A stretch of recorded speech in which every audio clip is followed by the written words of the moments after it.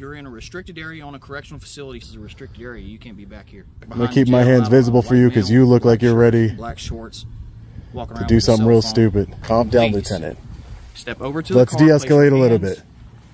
Let's de-escalate. What are you going to search me? I don't consent to searches or seizures. Put your hands on the hood of the car. But for what? Put your hands on the hood of the car. I'm an independent journalist. My name is Sean. Okay, I'm here working on a story. Area until I figure out who you are. Right now, you're being detained.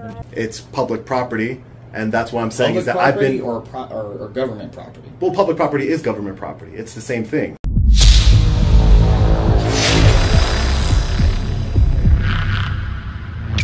Hey, what's up, guys? Long Island Audit here, back again with another video. Today we're at the Pearl River County Correctional Facility here in the state of Mississippi. We are here today, as always, to peacefully exercise our First Amendment right to film in public and publicly accessible areas, to promote transparency and accountability within our government, and to ensure that our public servants recognize our rights and treat us with respect. Let's get into it. All right, guys, so let's take a look around the facility here. Pearl River County Sheriff's Office, Sheriff David Allison. So as you would expect for a correctional facility, there are lots and lots of friendly reminders that the government is always watching and recording us every time we are in public. But it always seems to be an issue when we record them. Let's hope that's not the case here today. Reserved for Sheriff, Chief Deputy, Patrol Commander, Chief Investigator. He's the only one that seems to be inside. Again, we want to be on the lookout for any restricted area signs or no trespassing signs, because our goal is to never break the law. This is not our intention whatsoever. We have a sally port here. Our goal is to peacefully exercise our First Amendment right. That's why we say that every single time in the beginning of the video. It's important to remember that. So we have corrections transport vehicles over here. We have a trailer over here. Doesn't look like it's being currently used.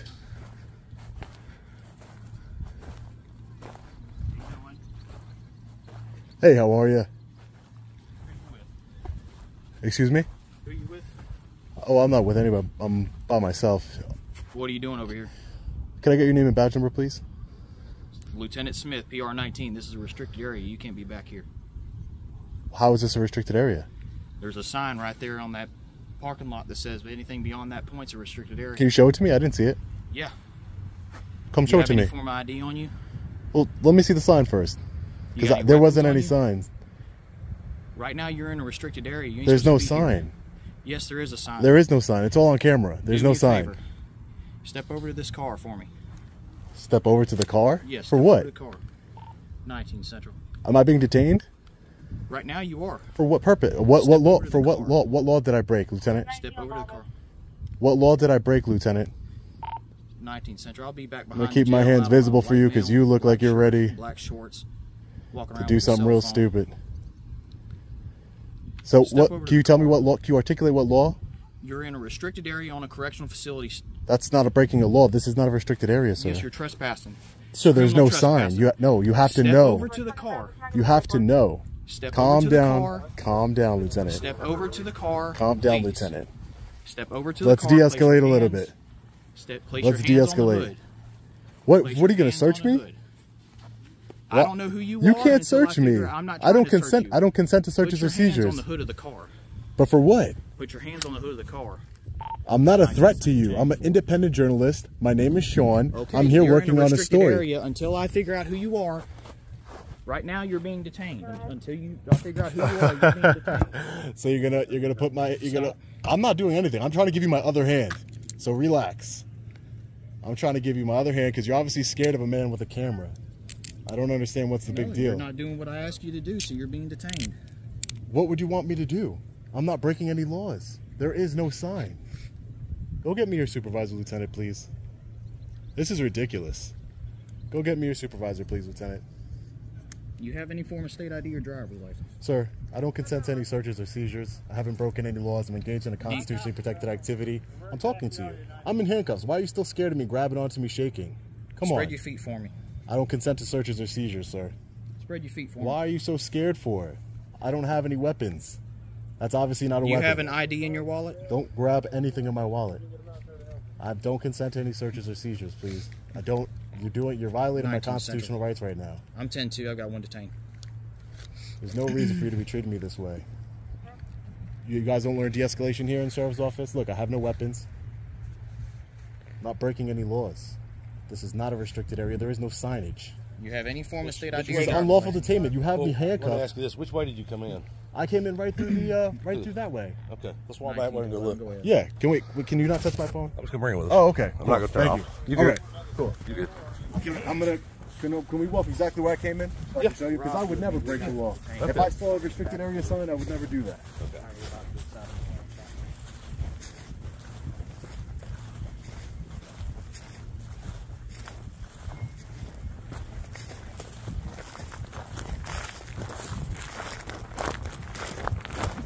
Follow this road exactly straight from the public sidewalk right there.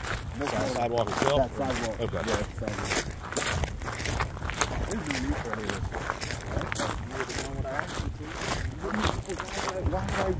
Why would I put my hands on a vehicle when I'm telling you I don't have... You're in a restricted area. But I'm not. You walk past the sign. No, there isn't. There's no sign. There's no sign. This is why I record. It's very important. Okay. This is exactly why I record. There is no sign. Well, it's been sitting on our cameras all the time. It's in a big pile. It's a tire with a big chunk of concrete in it. Sitting in the parking lot. Where? In the public parking lot? The public parking lot right here. You must have walked right by and didn't see it.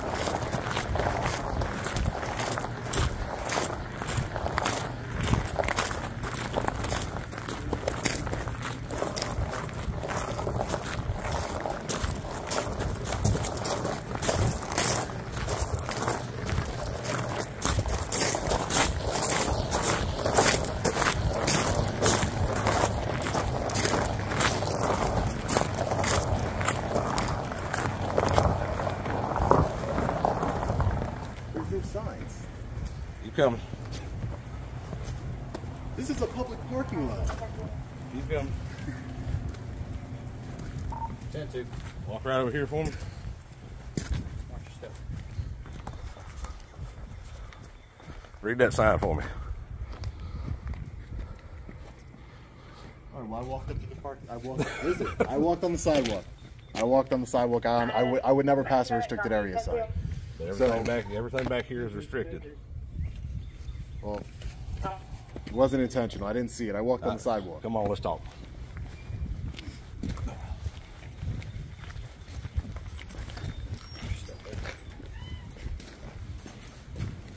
Thank you, ma'am. You're welcome. Gentlemen, he's got all day, okay? Yep. Okay.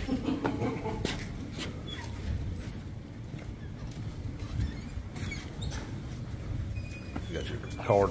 I need mine.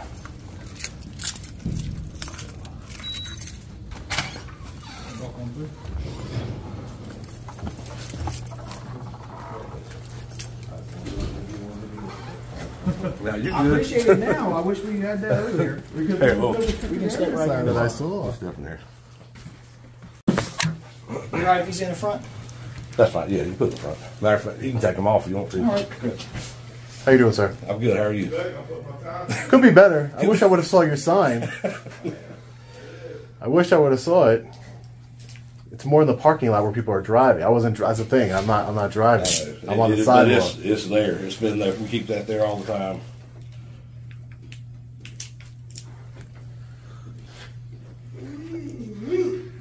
All right, you can take a seat. Are you supervisor, sir? I am. Can I? What's your name? My name is Sean. My name is Rob Williams. Rob Williams. Yeah. My name is Sean, sir. Okay. I'm just an independent journalist. I'm working on a story here in the at the correctional facility here, and I didn't see any restricted area signs. That's all. Okay. That's really it. Okay. And I could even show you the video. You wouldn't see it on video either because I walked right on the sidewalk, and you wasn't even thinking about looking that way. Yeah, but it is. Everything's back there restricted. And we don't mind you going back there. You can do what you want to, but just you got to have an escort. Yeah, Once I would agree. Past that point. Yeah. I was just looking. I thought it was interesting because I saw a bunch of issues. Is we've got a trustee dorm back there, and if people are allowed to walk around there, they can sneak in contraband. And gotcha. I could understand that. I could understand that 100%. There's again, that's not my intention. I saw the vehicles back there, and I wanted to take some pictures of them. Ooh, there's not much back there. Yeah, no, I went all the way back there. And I was like, yeah, there's nothing else, and I was actually on my way back when this lieutenant here approached me. But yeah. So sorry about that. I didn't mean to go across the restricted area signs. I even say it while I'm documenting because I want to make sure that I'm not breaking any laws. I don't want to go into any restricted area signs. Again, the sidewalk, it was very misleading because I'm a pedestrian, so I'm walking on the sidewalk. And there's nothing there. There's nothing there. It's only like if you're driving, so it would make it seem more like, don't drive past this point, right? Yeah. Well, we're working on right now actually trying to get a fence put across. Yeah, And that's our biggest thing is we have more problems with contraband. If people get around there and not being secured, and the trustees have access to walk back and forth, and if somebody like you was to walk by there or somebody else and just throw some contraband down, as they walk through, they pick it up, and that's how it gets in the back. So gotcha. We try to keep them separated as much as we can, just to keep the safety measures for everybody here.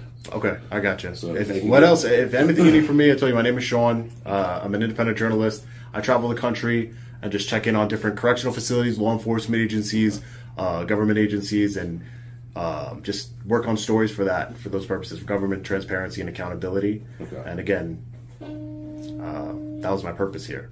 Okay. You understand the importance of being on law enforcement property. If you're confronted by law enforcement, if they request you to do something that isn't illegal, immoral, or in putting you in harm of physical injury or death, it's best to comply. Well, I would only say when I requested your identification to figure out who you are, who you're with, what you're doing here, you continue to kind of go back and forth, and we kind of got stagnant there for a second. When we got to that point where you weren't following my lawful orders, when I asked you to place your hands on the hood until we can get some kind of controlled position and we can get things figured out, that's where things began to escalate. That's when we had to take a step up, and I had to formally detain you in handcuffs. Because I didn't know I would just say, Lieutenant, I didn't know what your intentions were on the property. See, is it understandable? Well, you didn't ask me for my intentions. You asked me for my identification, which I would argue my identification doesn't tell you my intentions. And that's what I think asking for my identification as soon as coming in contact with me, I think that escalates the situation, because you could have just said, hey, what are you doing here? Hi, how are you? What are you doing here? And I would have explained to you, just like explained to the supervisor here, exactly what I was doing here. And yes, you said I was in a restricted area, and now that I see that sign in the parking lot, not nowhere near where I could see it, but now that I saw the sign, I can understand why you said it was a restricted area. But at the same time, I don't know that it's a restricted area. You're a law enforcement officer. My job as a citizen is to stand up for my rights. So you're telling me you're giving me lawful orders. I don't know that you're giving me lawful orders. I don't hand over identification unless, when you asked me for identification, what did I say? I said, do you suspect me of committing a crime? Right? Because my job as an independent journalist and an activist for transparency and accountability in government is to stand up for those rights, the same rights that you took an oath to uphold. So there's been many, many times, sir. Unfortunately, this is unfortunately mishandled the wrong way. Yes, unfortunately. Yeah. Unfortunately, there's been many times where I haven't been in a restricted area, and law enforcement officers such as yourself think that I'm in a restricted area or think that I'm on government property. No, and that's not public property. You can come through the front of our facility, our lobby. But that's why I just wanted to explain to Lieutenant. That's why I responded the way I did, is because it's not necessarily about you. It's just about in general. Normally people, hey, let me get your ID. And I never understood that. It's like, what is my ID going to tell you about what I'm doing here? Or what is that? How does that help you in any way in conducting an investigation? And I don't give up my ID because that would be a Fourth Amendment violation unless I'm suspected of committing a crime. Sorry, that's me. Unless I'm suspected of committing a crime. So that's what I'm saying. I even told you, let's de-escalate a little bit. How am I in a restricted area? There's no signs. You know, I even told you, what did I tell you, Lieutenant? I said, hey, you said there is a sign. I said, okay, let's go walk over and look at it. And you said, no, put your hands on the hood. Like, we could have just walked over together and I saw the sign. Let's if you want to start speaking in hypotheticals, let's go down that road. So you don't identify yourself. You pull a gun, shoot me, and I have no way of relaying any of that information to my central dispatch or to my partners who were trying to figure out what was going on. You conduct yourself on the property however you see fit, whether it could be something as simple as the trespassing, which I explained to you was what was occurring, or something much, much worse, right? So that's why we tend to try and identify the party involved, who we're dealing with, so my people know who I'm talking to. Listen, I'm not saying you're not trained to ask for ID in every scenario. I'm just saying if you look at the totality of the circumstances, you were in violation of trespassing in a restricted area. I understand that that sign was nowhere near. I identified you as a suspect, and you had to be identified formally. But in order, just to be fair, if we want to get technical with laws and statutes, criminal trespassing in Mississippi, I had to have been cognizant of the fact that I was trespassing in order to be breaking that statute. Once you relayed to me to the fact that I was indeed trespassing, I informed you, let's go look at the sign. So that would mean that I was willing to leave. So I was in fact in violation of no statutes today, because I had to have seen the sign. Once you traveled past this corner of the government building and continued on up the hill towards all that, would a reasonable person believe that that is a public roadway or a public right of way to freely travel? Well, no, it's not a public right of way, but what I assume is that it's government property, it's public property, and that's what I'm saying is that I've been or government property. Well, public property is government property. It's the same thing. Who owns, and this is why I didn't want to identify myself or comply with your lawful orders. From government property? Not unless they're breaking the law or if they're in a restricted area. And like I said, the statute's clear, sir. I had to have known, and I honestly didn't know. If you looked at the video footage, you wouldn't have seen that sign. Which you put it in the middle. Are you referring to the criminal trespassing statute of Mississippi? For the sign, there's multiple. There's ones for signage. There's ones for verbal orders given under certain circumstances. Read the statute called trespass of real estate property. Trespass of real estate property? No. Okay, look that up. Trespass of real estate property? Yep. Hold on. Let me see if I can find it. It's been a while. Yeah, it's a product of what I do for a living. As far as I work with law enforcement officers. I've done trainings at law enforcement officers departments. I'm looking to do another one. I've been reached out to by a department in New Jersey. I'm from New York. I'm from Long Island. And it's a product of my job, unfortunately, is that normally I'm given a lot of unlawful orders and things get escalated, and that's why I'm hesitant. And my job is to show people that, unless you're breaking the law, you don't have to give over your identification. You don't have to put your hands behind your back. You can't be unlawfully detained. Yeah, see, this is remaining. See, I think I have it here. Mississippi Title 97, crimes against property, trespass going on to or remaining in upon buildings, premises, lands forbidden of another after being forbidden to do so. So yeah, I never saw that one about real estate property. I look up the laws everywhere I go. I'm very familiar, and I didn't see that one. Yep. Yeah. So again, it's not my At the same time, do I understand the lieutenant's position? Is that he doesn't know if I saw the sign or not at the time. I understand his position that I technically was, but I technically wasn't. I think, just honestly, Lieutenant, I think that there was a better way to handle it. Just let's go walk over. How many people do you know that's going to want to do you harm while they're recording? Another way you can look at it too is if you go down and take this to court, as a judge going to say, well, you walked within 10 feet of the sign, and we've actually got video of you walking all over the place. They were watching you walk. Yeah. So. Well, why wouldn't if you saw me walk past the sign? Why wouldn't you get me really quick? They didn't come get when I walked out here. They had just been notified that you were back there by the shop. Yeah. But like I said, I could show you the video. We've got on top of that, we've got a lot of tools and stuff out there. Oh, I understand, but like I said, I could show you the video, and I can guarantee you that the video doesn't show that sign because it's in the middle of the road. It's in the middle of the road where cars pass. I'm not where I'm walking. Again, I don't think that it's. I didn't see it, so in my opinion, I didn't break the law. And I was willing. Once he told me, "Hey, this is a restricted area. There's a sign." I was like, "Well, show me where the sign is." I'm willing to leave the restricted area if it is. That's not my goal. It's my intention. I never That's not what I set out to do. I'm here to bring law enforcement and the public together, not try and separate them. That's my goal, really. So, but that's where we are. Let's see if I can find this real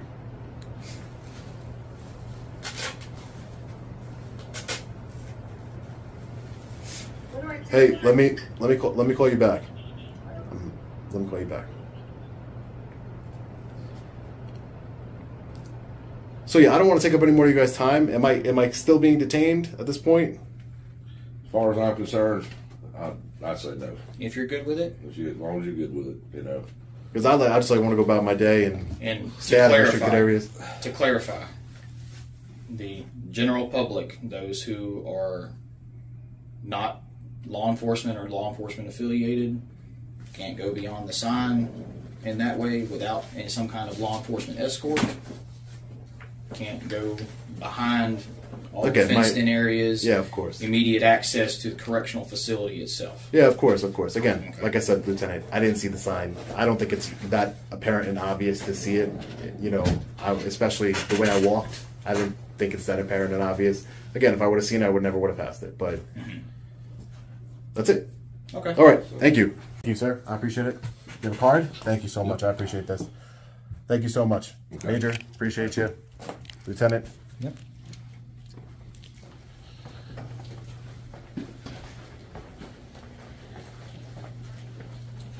This opens? Yeah. Okay. All right, guys. I'm going to continue about my story. Take care. Have a good day. See, this is why I tell everyone. You have to make sure that you see this sign here. I totally missed this sign. I'm going to be really upset at myself how did I miss this sign? How? It doesn't make any sense. I got to go back on I saw this over here. I guess it's because I had my sunglasses on.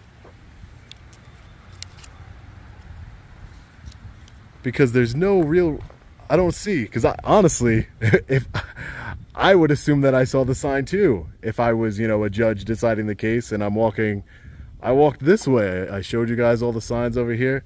I just didn't see it. I make it very clear in all my videos, we're not trying to trespass or go into any restricted areas.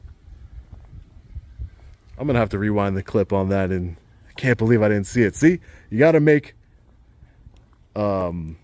be very vigilant. I say it in my video, and obviously I wasn't very vigilant today. But I appreciate the Major. His name is Major Rob Williams. Here's his card right here. I appreciate the Major for, not escalating the situation, de-escalating it. The Lieutenant, again, I think he came in and escalated the situation a little bit too much, honestly. I don't think it was proper of him to, detain me. I was in a restricted area. I just didn't know it. So I technically didn't break the law. I had to have known it. So I would like to believe that I would have been found not guilty of breaking any laws. And if you're not breaking any laws, you can't be detained. And that's my whole point. My whole point is, if I'm not breaking any laws, you can't detain me. He could have just walked back with me and showed me the sign over here, and I would have left immediately. As soon as he told me, hey, let's go look at the sign, I offered, hey, if there is a sign, show it to me. I've been lied to so many times by law enforcement, ladies and gentlemen, that I can't believe them. I want to see it. And then, he got scared thinking that I have a weapon or something, and obviously I didn't, and he wanted to detain me, put me in handcuffs, and, I guess all's well that ends well. I wasn't arrested, and, I think he escalated. I think the Lieutenant escalated the situation beyond where it needed to be. But again, I was in a restricted area. Obviously, that sign is right there. But, I think it's a learning lesson on my part and their part, because I have to be more vigilant for signage. And I don't think that they should escalate the situation the way that they did. Not at all. Maybe they should put up fences, make it more obvious that that is a restricted area. I have no idea, honestly. So anyway, all's well that ends well. Let me know what you think about this one in the comment section below. This is a crazy one. I've never had an audit go this way. But as always, stay safe. God bless. I'll see you in the next video. Long Island Audit. Peace.